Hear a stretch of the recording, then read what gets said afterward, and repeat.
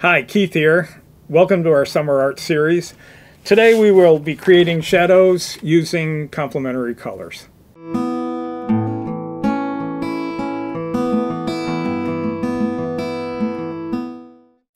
To get started, let's look at a color wheel.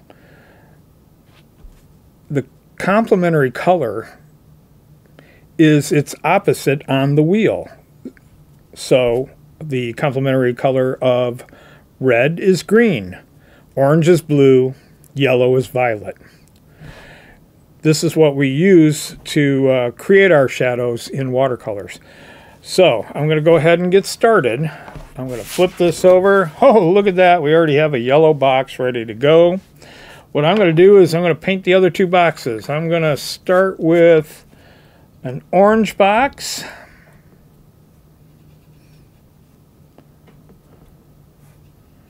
I'll just add a wee bit of water. Now I chose boxes because it gives us a chance to see the original color and then the shadowed color. I think this will work. That's my theory anyway, and I'm sticking to it. So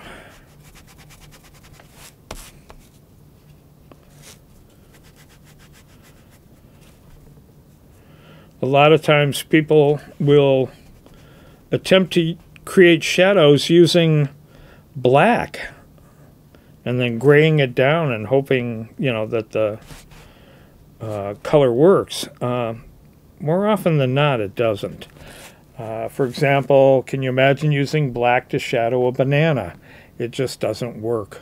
So, we got an orange one. What else we need? Ooh, let's do green. I think that'll be nice.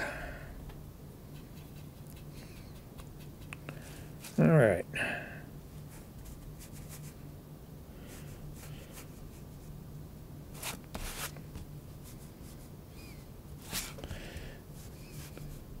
Pick some nice easy shapes so I can get this done.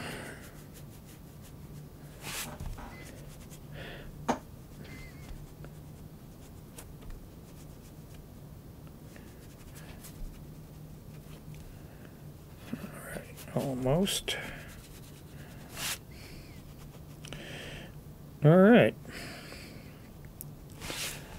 All right, speaking of bananas, here I'm going to flip this upside down because it doesn't matter. Speaking of bananas, we're going to go ahead and start with the yellow. Now, what I recommend is that you mix the color into the paint itself.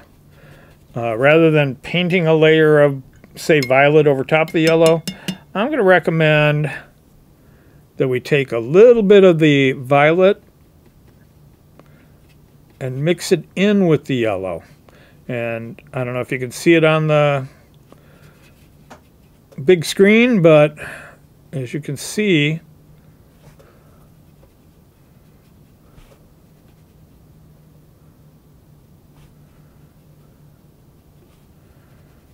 how this yellow is graying down.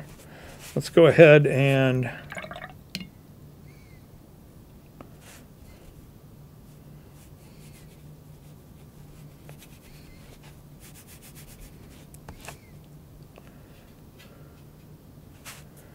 go ahead and put it down here. Now, when we say graying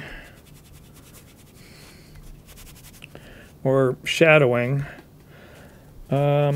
this color, yellow, is the only one that tends to be a little different. Usually a little bit browner than the other colors. So as you can see, I've created a very good shadow on this block. Wow, these dry very quickly. Let's go ahead and try the orange now. So we put a little orange down, we take the blue, and really a little dab will do you. You don't need a lot. You just have to experiment a little bit. I'm going to flip this one this way, keeping my hands out of everything. As you can see,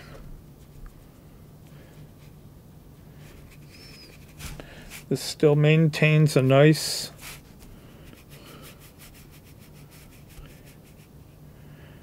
value without, without gray. And yet it is grayed down. It has been shadowed. Okay. Now for me, the last one, red, is always a little bit tricky. Now, I'm going to say something. As you work with your colors and as you try different things, not all reds and greens are going to be the perfect shadow color. I think you have to experiment a little bit, have a test piece of paper available so that you can experiment a little bit with your colors. So I'm going to try this red and this green together. That makes brown. I think I need a lot more green. There we go. Now add a little more red. And it darkens it right up. So, wow. Now both of these colors are extremely strong, green and red. So as you can see, I was able to create quite a shadow.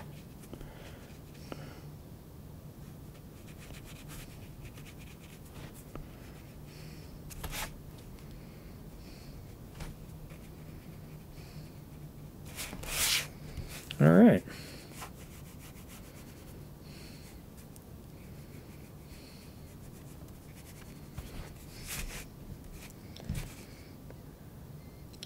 So, like I said, just a little dab will do ya.